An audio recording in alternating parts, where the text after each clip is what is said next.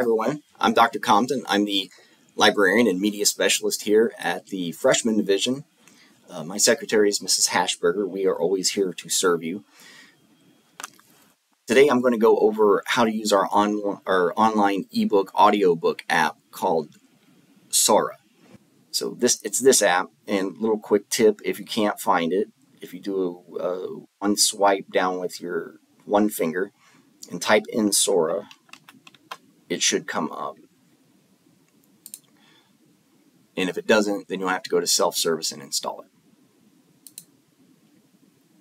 So we're going to continue, it should say Elkhart Community Schools, to sign in with your school Gmail account. Under Explorer, you can see you have all these browsing options available already. And enough that you might not even need to use the search function if you're just looking for books to read. Let's say I definitely want a horror ebook. So I'm going to do a search here. And this is where I'm going to refer back to our online catalog, Destiny, for our print books here in our library. Search function here is pretty similar to the one I showed you before. There's not a lot of information there, and that's going to do a keyword search through all the different formats. It's going to give you the broadest number of results. You're going to get audiobooks and ebooks, and any search term you use is going to go through the author's names, the titles, the subjects, the series title, any descriptions of the book. So to change that, I would use filters. And in Destiny Discover, go up here to access those filters. I have to open up search type. And I would have to click one of these buttons to change that. If I want to change the format, I'd have to go through here and then click apply. That looks very different when I hit filters here.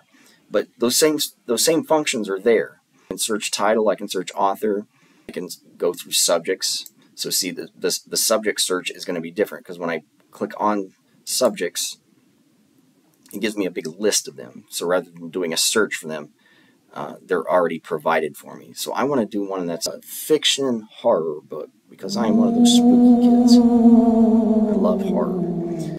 And for format, I'm going to change it to ebook. Now when I do a search, it's not going to be a keyword search for ebooks and audiobooks. It's going to be a subject search for fiction horror books. So I click search. So it's not, this is more browsing than searching because I didn't even put in a search term. So you'll see we have two collections available to us. One is through the Elkhart Community Schools. These are books that are only available to people in our school system. And then you have access to the Indiana Digital Libraries through the Indiana State Public Library.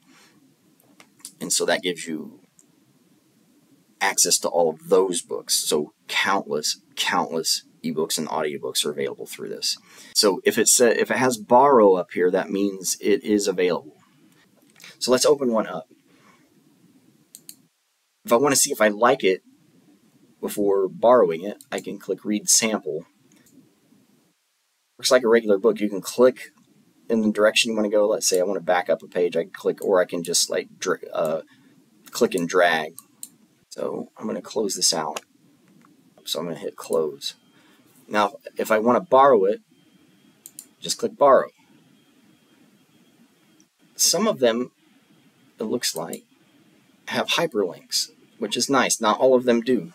That's very convenient. Like if you want to skip to chapter 4, you just, in the table of contents, click chapter 4 and it goes straight to that page. Let's go down to the shelf. So these are the loans I have out. Looks like due dates are different for different books. I was not aware of that until just now. So the Magus, it looks like it is due in about 2 weeks, and the other ones is due in about 20 days. And if you need to, you can renew them. You can change the way all of this looks. I've got this set up to make it easier for me to read, but you know, your eyes may be different than mine. I believe I am quite dyslexic. So I have chosen to toggle the dyslexic font. You see, if I take that off, it's a more normal looking font. And I can see, even though the font looks a little goofier, it is easier for me to read. You can change the language. There's other settings you can change. Lots of options, but also very easy to use. So if you need any help with this or have any questions, please come contact me. That's all I have. Hopefully this is helpful to you. Hopefully you use this resource. If you can't find a book in our library, I would recommend seeing if it's available as an ebook. For a lot of people, it's harder to read off of a device than it is a book, and I understand that. But if you can change this background to dark with light letters and change it to dyslexic font, or any combination of whatever you need that works best for your eyes and makes it easier for to read. So that's all I have for today. This is Dr. Compton signing off. Have a good day.